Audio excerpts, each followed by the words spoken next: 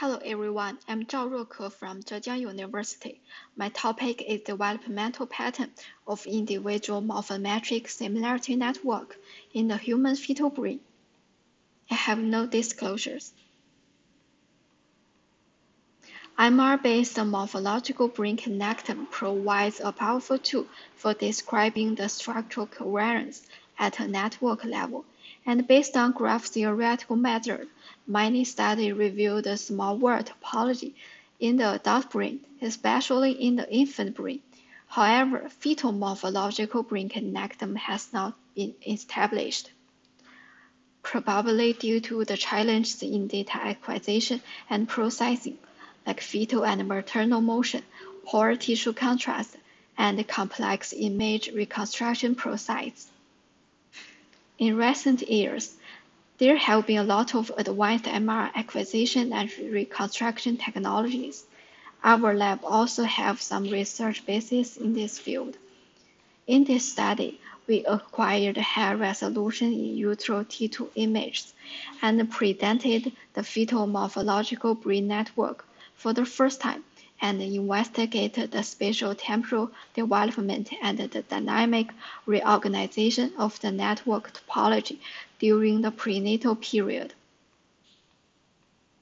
We finally include 91 fetuses within the GA range of 22 to 39 weeks, and the T2-weighted images were acquired using hist sequence on 3D Siemens scanner. Each 3D volume was reconstructed from 2D multi-stat stacks using select volume registration and super-resolution reconstruction. And a number of cortical morphological features, including mean curvature, Gauss curvature, curvedness, sulcal depth, cortical thickness, and surface area, were extracted using a modified DHCP structural pipeline, and each fetal brain was parcellated utilizing CIL atlas. After that, Pearson's correlation between the vectors of cortical features from each pair of parcels was performed to obtain a morphometric similarity network for each fetal brain. We analyzed the developmental pattern of the matrix from edge, node, and lobe level.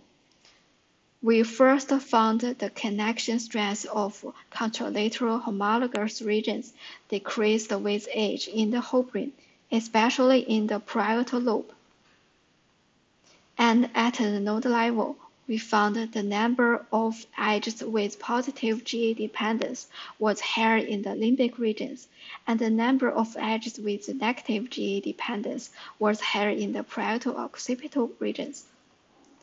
Finally, in the graph theoretical analysis, network of all fetal brain showed a sigma greater than 1, indicating the appearance of small world topology before 22 weeks. CPLP and local efficiency decreased with age, and global efficiency increased with age, suggesting an enhanced integration and weakened segregation during the prenatal period. Also, the results from DHCP neonatal data revealed the similar trend.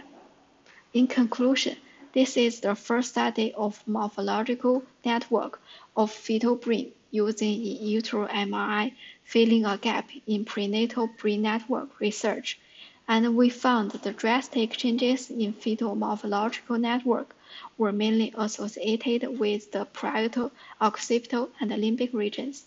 More importantly, we confirmed for the first time that the small world topology already existed in the fetal brain starting from mid-second trimester, and the network topology exhibited an enhanced integration and weakened segregation during the prenatal period. That's all. Thank you.